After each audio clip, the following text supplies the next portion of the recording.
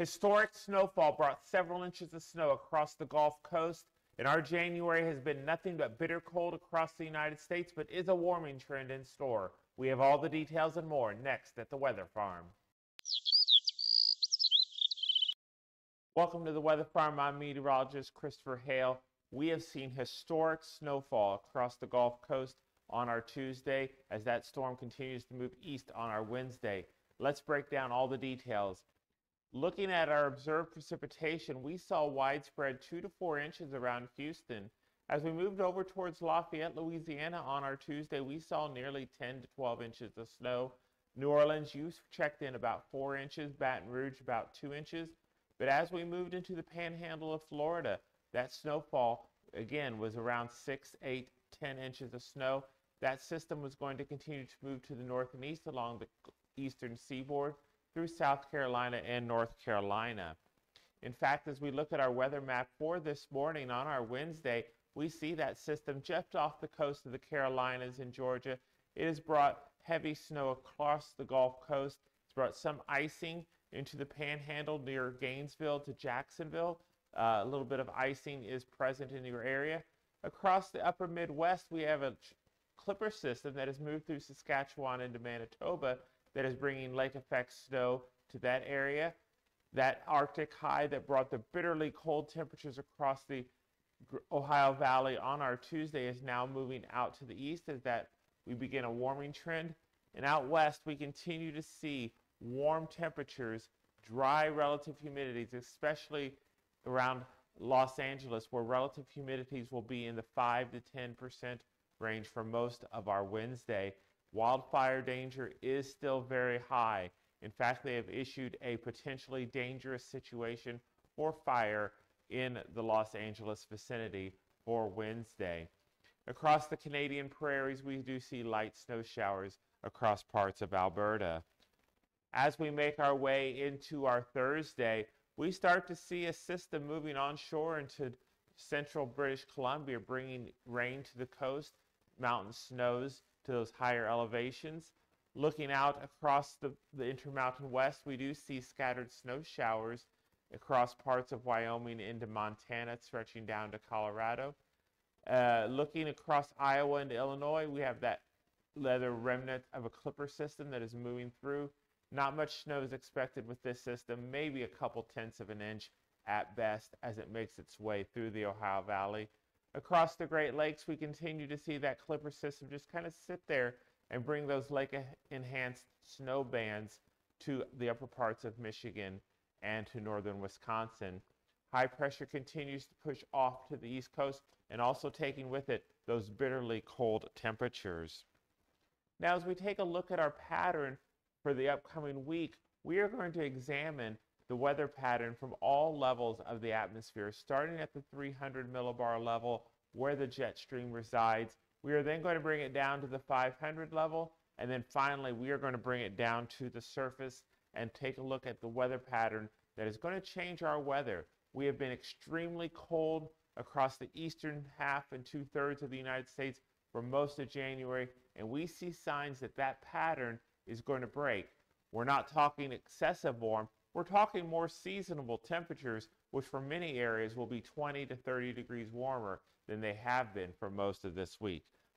As we look at our jet stream, we see a trough that is digging across the central plains. It's going to bring a reinforcing jab of cooler air, not Arctic air, to the eastern half of the United States. But behind it, we see a zonal flow taking shape. This is going to spread milder air across the central plains to the east coast.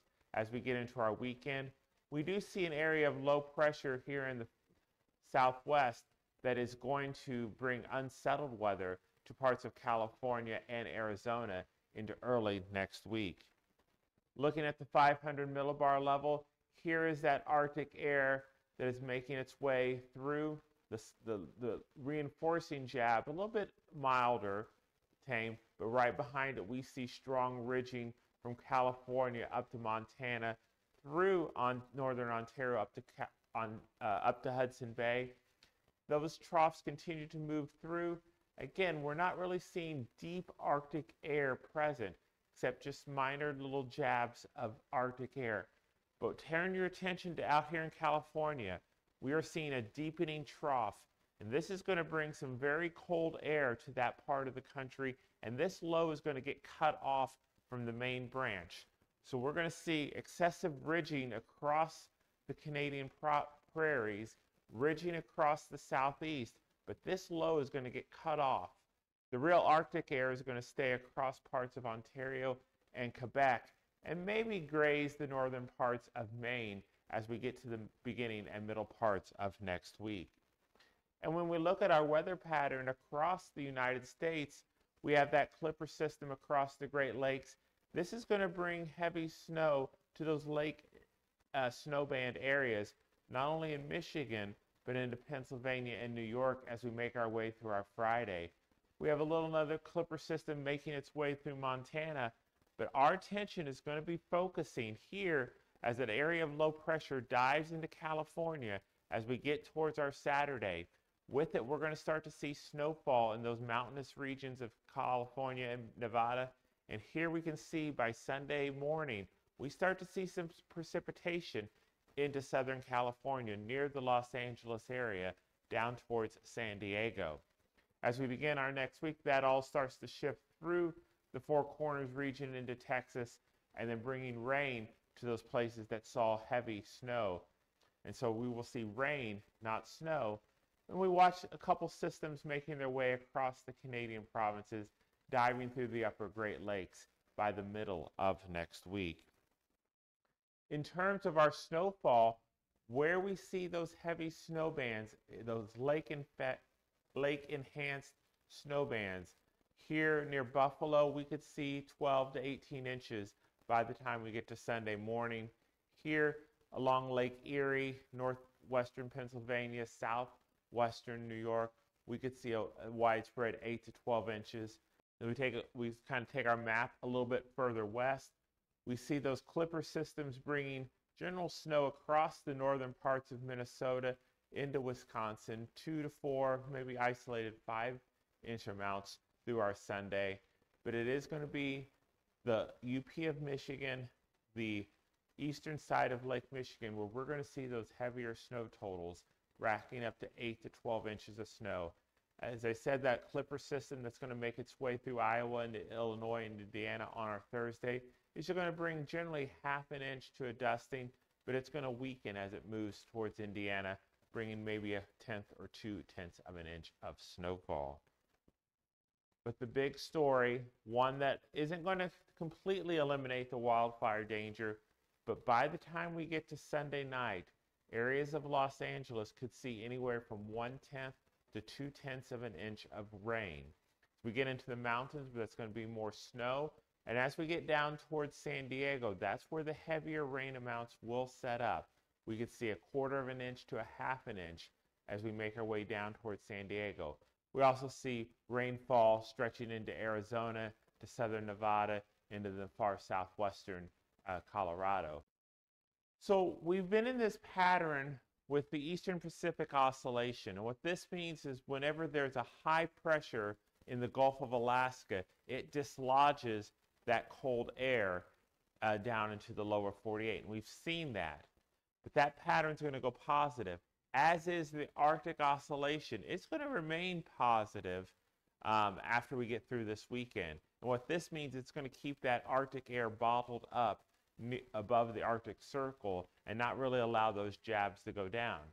We also see the North Atlantic Oscillation going positive as we get past this weekend and into early February.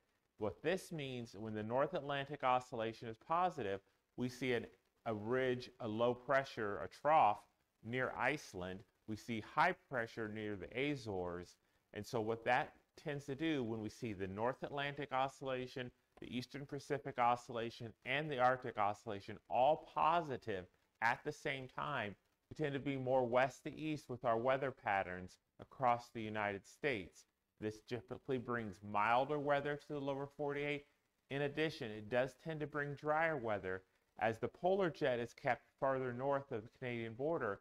But we do introduce the subtropical jet as we end our January and go into February. But these are positive trends that we are seeing in our weather. we don't see any severe Arctic outbreaks like we've seen for the last couple of weeks anytime soon. And this is our this is our temperature anomaly map. So where we see again those purples and those blues, those are below normal temperatures for that location at that time of the day. And it's widespread, but we're not seeing those deep purples or those even white colors, which indicate that core of the Arctic air over most of the United States. In fact, over Southern California, we're seeing some oranges 5 to 10 degrees above normal. But as we go into the weekend, we're going to see warmer than normal temperatures across the far northern Canadian prairies into Ontario, into Quebec.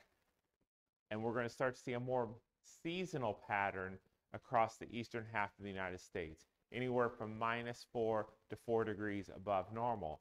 But it is out west that we are going to start to see the colder than normal temperatures, which we've not seen a lot this winter, take hold as that cutoff area of low pressure starts to spin and keep that cold air in place and introduce those slight chances of precipitation in Southern California. But we do see confirmation of that as we look at our weather outlook. Southern California into southwestern Arizona, you're expected to be below normal, as is Oregon into far western Washington. Below normal as we end January, go into February. Nevada, western Utah, most of the Central Plains, all the way up to the Dakotas, down to Texas, and over to Florida, above normal temperatures.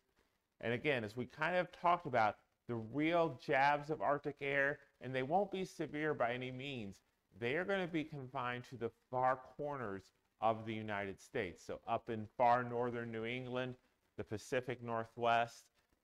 While that's happening here, we're going to see the opposite happen, because remember, whenever we get that Arctic air spilling down here in the lower 48, it's generally because we've seen a ridge building across Alaska, and that's exactly what we're seeing. The cold is over Siberia. We see temperatures in the 20s and 30s across parts of Alaska, but as we go in through this weekend, this trough and the Arctic air is going to start spilling from Siberia over into Alaska. As we make our way into next week, 20, 30, 40 degrees, even some 50-degree below temperatures as we get towards the beginning of February. And this is going to take root from Alaska to Yukon to the Northwest Territories into Nunavut. So again, we've been very cold here in the lower 48. Alaska's been warm.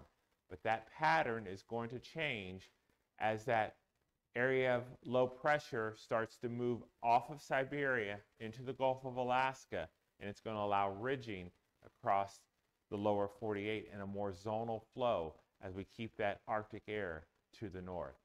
So something just to keep in mind, that there's always this balance in the atmosphere. When one area is way high or way low in temperature, another area of the globe is seeing the opposite. That's why we have that undulation in the patterns. We have ridges and troughs that move across the globe. We thank you for joining us here at the Weather Farm. We hope you found this video very informative. If you like the content you see, like, subscribe, share it with a friend. Click that bell notification icon so you can be notified when we have a new video ready for you. We hope to see you again real soon.